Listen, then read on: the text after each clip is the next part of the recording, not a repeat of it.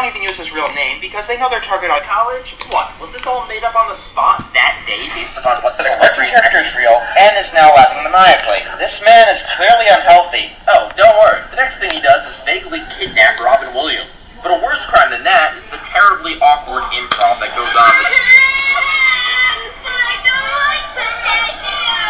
Then why did you ask for it?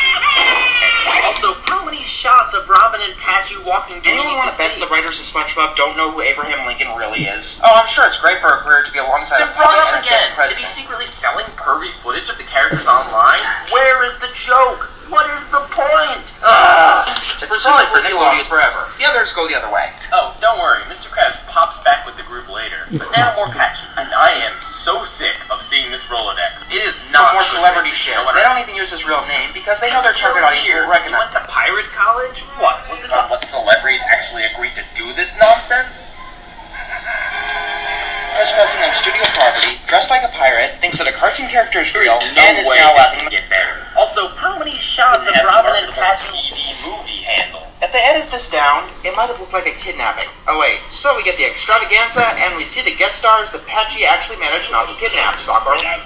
Wow, look at how they treated one of the few celebrities that they actually got. I can only imagine how insulting this is to her. Speaking of insulting, honestly, it's the best part of this, well, Wikipedia. The people behind this show have no idea how to write, direct, or shoot something live action. Is real, then this is creepy because he sent him over 400 letters a week. I mean, take it to emulate your idol. Where is your lunch?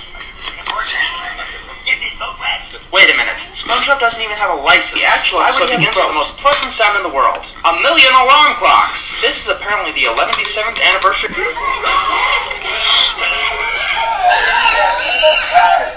Did you ever want to see SpongeBob as a fetus? How about a pregnant Mrs. SquarePants? Well, here you go.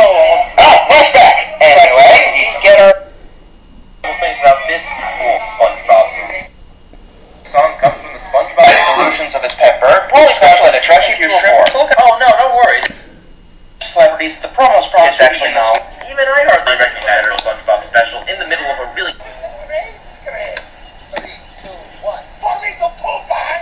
Kinda pointless to shit on shit. sing. We have an emergency situation.